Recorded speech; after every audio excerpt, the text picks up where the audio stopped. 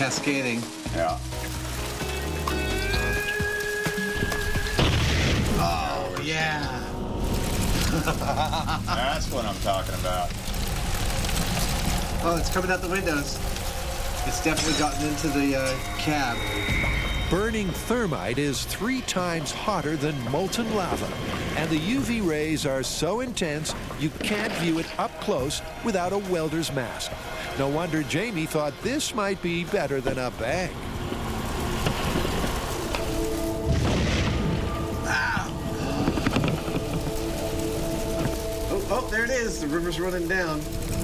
Yeah, you can see it dripping off the front of the car. Exactly. Oh, that's great. As the fire peaks, then sputters, it looks like the thermite strip hasn't quite cleaved the roof. Looks like it's petering out. JD decides it's safe enough to venture forth. While it didn't really cleanly cut it right down the middle like I was hoping, there's not going to be a whole lot left of that car. But rending the roof wasn't the main aim. They just want to know one thing. Was this better than a bang? I'm sort of biased toward